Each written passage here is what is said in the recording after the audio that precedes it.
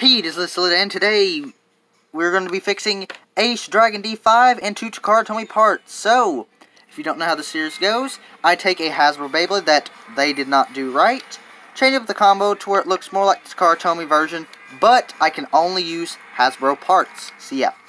So for Ace Dragon, there are two ways you can make this Beyblade better. So for the driver, I'd recommend Yard Sling Shock, right here. I'd recommend the blue one from the Fornia set 2. Now here's the thing, you could choose. If you want to keep the Sting disc, then I'd recommend using the cross frame.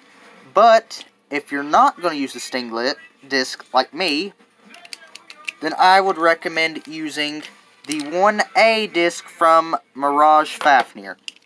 And that is what I'm going to be using for this video. So, the combo we have is Ace Dragon D5, 1A Yard Sling Shock. So, the thing about this is you can actually have it in attack mode, and it works really well. So yeah, here is the combo.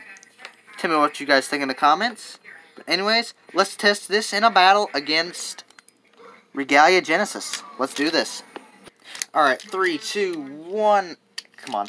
Let it rip. And 3, 2, 1. Let's rip. Oh, that was a big hit.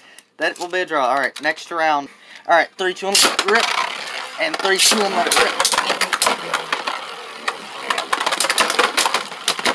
And it's a burst finish for Ace Dragon.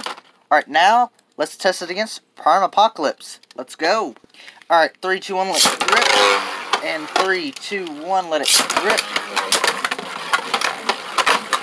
So Ace Dragon is speeding around. And that's a big hit.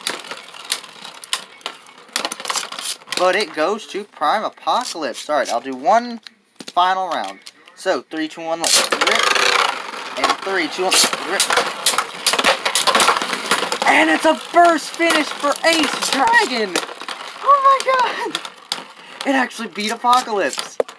That is amazing. Okay, so guys, this is going to be a little quick, short video. Hope y'all enjoyed this video. Tell me what you think about the combo. And I'll see you guys in the next video. Bye-bye.